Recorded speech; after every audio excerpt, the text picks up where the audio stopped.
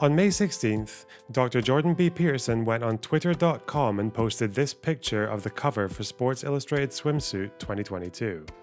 The annual issue featured the Japanese-Dutch model and singer-songwriter Yumi Nu, making it the publication's first ever edition to feature a plus-size model of Asian descent. Commenting on the feature, Nu said, "It's amazing. I'm on cloud 9. This is nothing I could prepare for. It's unexpected. I feel like we're in a place right now where people are making space for more diversity on magazine covers. It's a big time for Asian American people in the media." Well, that's nice, isn't it? But not to everyone. As one example, Jordan Peterson, one of the most famous public intellectuals on Earth, had other thoughts, which I will now read to you in what I believe will be an uncanny impression. "Sorry, not beautiful. And no amount of authoritarian tolerance is going to change that. It's a conscious, progressive attempt to manipulate and retool the notion of beauty, reliant on the idiot philosophy that such preferences are learned and properly changed by those who know better. But don't let the facts stop you." Now, if it looks a bit like I'm going after low-hanging fruit here, it's because I am. But I do want to talk about these tweets because I think they're a lot more interesting than they look. It's been almost a month since they were posted, and honestly, I've become kind of obsessed with them. I've lost sleep thinking about them.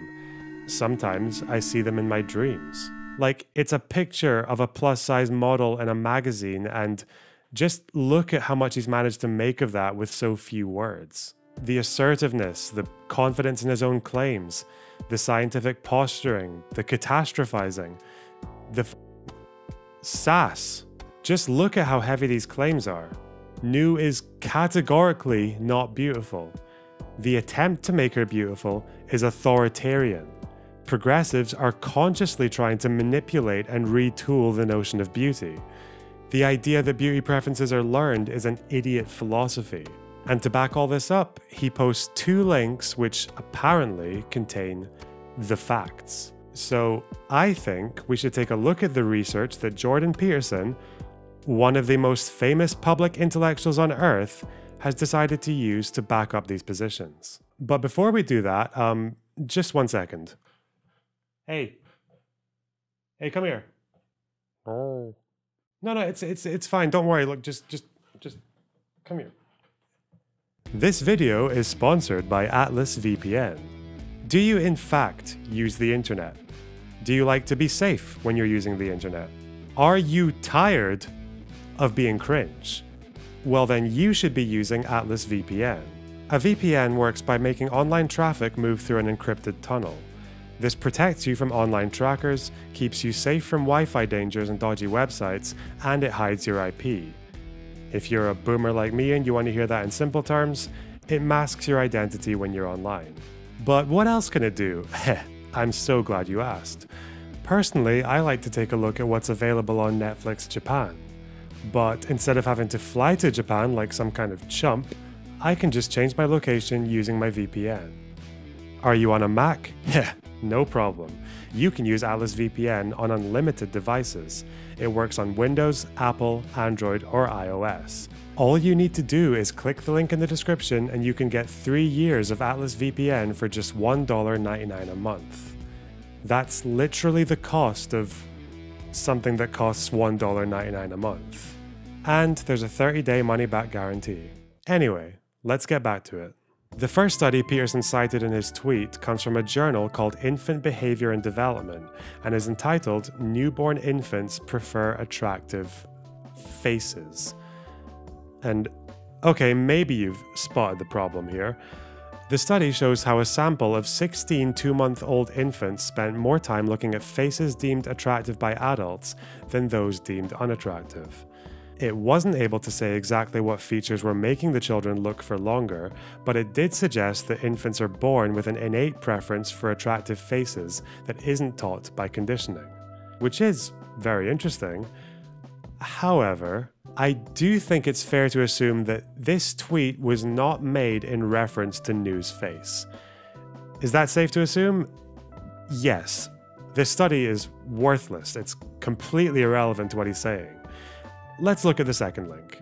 This one is called Physical Attractiveness and Reproductive Success in Humans, Evidence from the Late 20th Century United States. And this is a bit closer to what he's talking about. The sample size is a lot bigger than 16. They took participants who graduated from high school in 1957, which is good because the availability of contraception would make this research basically impossible to replicate today. Their data on attractiveness came from yearbook photos, which were mostly based on facial attractiveness. For fuck's sake. Although I'm sure a lot of these photos could give you a rough impression of someone's body size, so let's be very generous and give him that. They separated each photo using a point scale from 1 to 11, 1 being not at all attractive, 11 being extremely attractive, and the ratings were given by 33 different judges who were aged 63 to 91 years, which doesn't really counter the idea that beauty standards are learned, does it? So Jordan Peterson is wrong. Huge. But what I don't think this captures is exactly how wrong he is. And after reading these tweets, I remembered that I had a book called Fearing the Black Body, The Racial Origins of Fat Phobia. Like, someone gave it to me about a year ago and I just completely forgot about it, so if you're watching, sorry. But thanks to Gobbin Jeeperson, I decided to read the whole thing. In it, the sociologist Sabrina Strings looks at how our preferences for different body types have evolved over time. Because believe it or not, skinny bodies were not always the gold standard in European society. A quick look at Renaissance art will show countless images of curvy, voluptuous women who were once prized as the epitome of feminine beauty. As some of the first slave women started to enter Europe, a small handful of artists were very openly fawning over the appearances of their plus-size black subjects too. Take, for example, the German artist Albrecht Dürer, who did this portrait of a slave called Katharina. Dürer seemed to hold black women's bodies in higher regard even than those of white women. In his work on the African physique, Dürer wrote, "I have seen amongst them whose whole bodies have been so well built and handsome that I never beheld finer figures, nor can I conceive how they might be better. So excellent were their arms and all their limbs." And for reference, his 4 books on human proportion depicted the normal woman as looking like this. Then, towards the end of the Renaissance, 2 things changed. First, there was the Protestant Reformation, which started to reshape the way people approached eating. Protestantism especially viewed self-discipline as a key indicator of good moral character. From that, a new ideal emerged that stood in direct contrast to what was seen as the Catholic tendency for overindulgence. Scholars and physicians would talk about how gluttony would hindereth the right operation of the soul. The sluggishness that came from excessive eating was said to prevent the mind from contemplation of spiritual pursuits. One preacher likened the devil to a cunning cook who tempted people with pleasant dishes that would pull people away from the word of God. Plus-sized bodies would eventually be seen as a sign of sin and stupidity. And next was the birth of scientific racism. Of course, the idea here was that white Europeans were the most rational and sensible of the races, and one of the ways this superiority was expressed was through their delicate, slim physiques and their disciplined eating habits. Africans, on the other hand, were seen as the products of their warm climate. Idle, sexually voracious, and gluttonous. The link between race and weight was so essentialized that modern race theorists even revived an old theory that blackness was caused by a superabundance of black bile beneath the skin, which in turn was seen as the cause of gastrointestinal disorders and weight gain. Where black women were once presented as unique beauties in the Renaissance, by the 18th and 19th century, they were paraded in front of audiences in freak shows as grotesque sources of voyeuristic fascination. The racial hierarchy was also a hierarchy of beauty, and the plus-size figures of the Renaissance were replaced by svelte figures with tiny waists and, long necks, apparently. With plus-size bodies being so intrinsically linked to racial inferiority, this period also saw the rise of good old-fashioned body shaming. One of the worst offenders here was the Spectator magazine, who would routinely publish letters by men railing against women who they saw as corpulent and improper.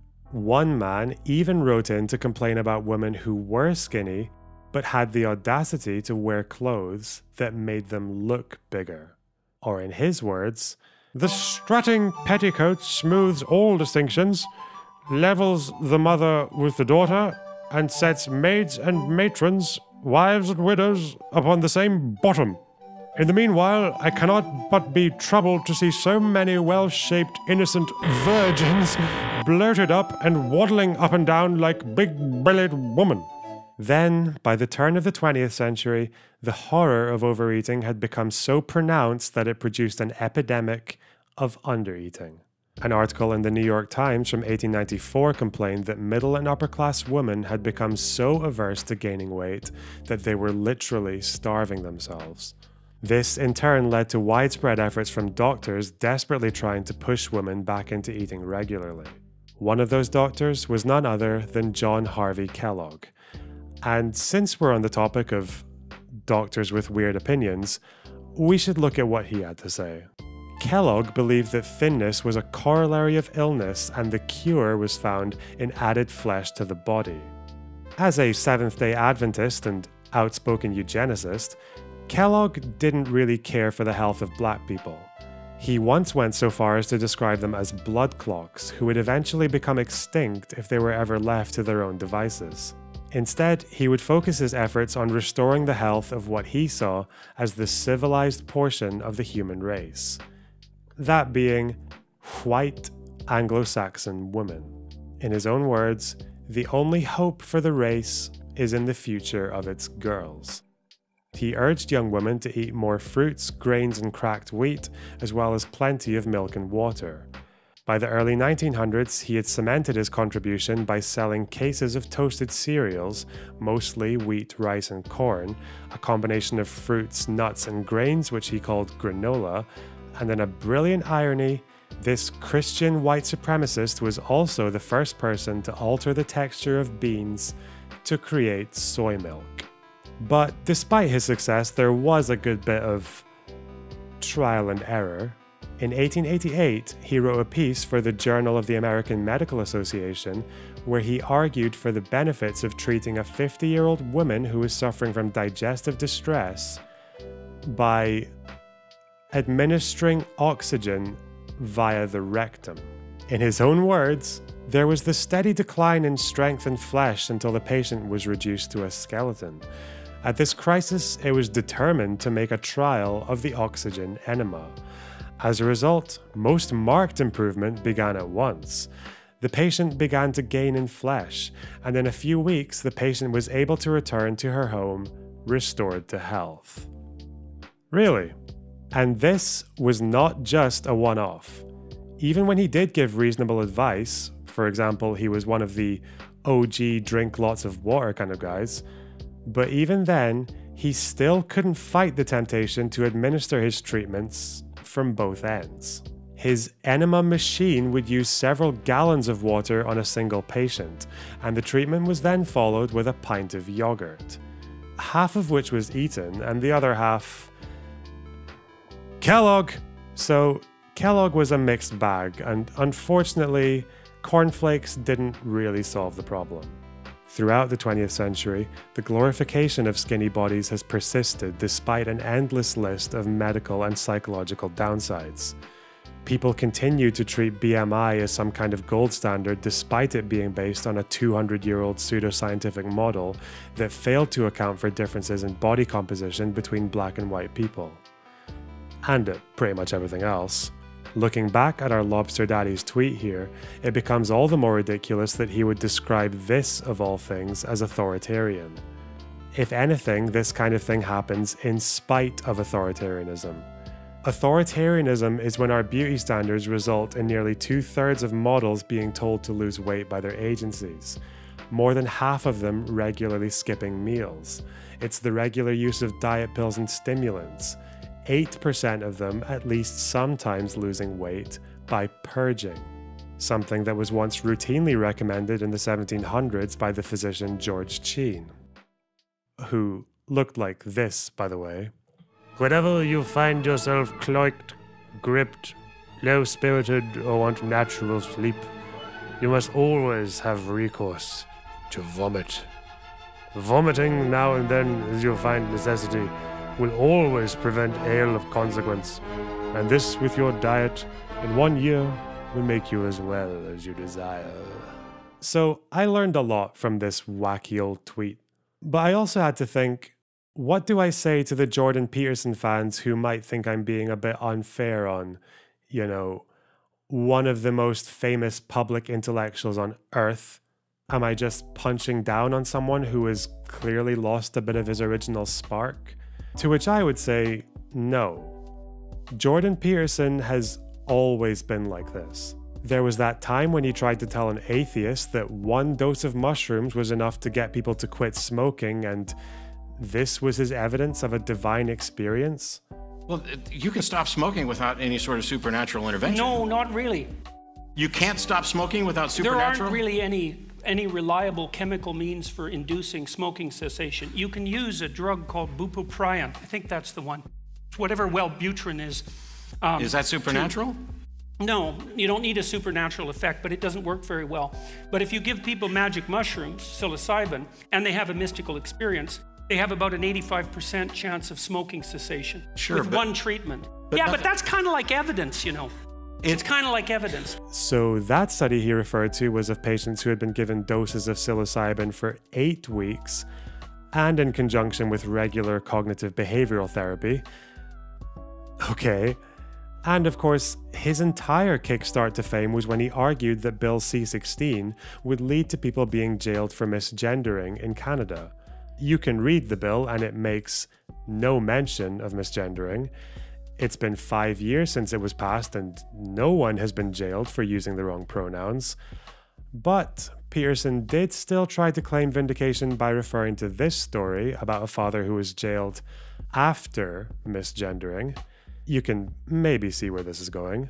First of all, this case had nothing to do with C-16. The guy in the photo was misgendering, but the criminal part had a bit more to do with the fact that he was publicly sharing sensitive information about his trans child in violation of a court order. The court had ruled that his behavior resulted in the child being exposed to degrading and violent public commentary, which is a pretty shit thing to do, especially given that the child had already made a suicide attempt. So, yeah, that guy. And as for Jordan Peterson, well, he has received quite a lot of backlash for his comments about Yumi. After what he described as an endless flood of vicious insult, unlike this completely not vicious insult, he announced his departure from Twitter.com. And has been tweeting regularly ever since. Look, don't worry about this person. Instead, I would say drink water and stay beautiful. Hey, you there. I just wanted to say that thanks to all those names going by, as well as my Twitch subscribers and the advertising people, I'm now doing this full time. Yeah. This is my job now. If you want to have your name amongst all these other kind strangers, you can follow the link in the description. You'll also get to see the videos in their draft stages before they're released. You'll get access to the music I make for them, and a bunch of other things. You can throw me a one-off donation on PayPal if you'd rather. You know how the internet works. But also, I really just wanted to thank everyone for helping me get this far, and not just the patrons, but also just everyone who's been watching. The fact that there are that many of you out there is really amazing, so yes. See you next time.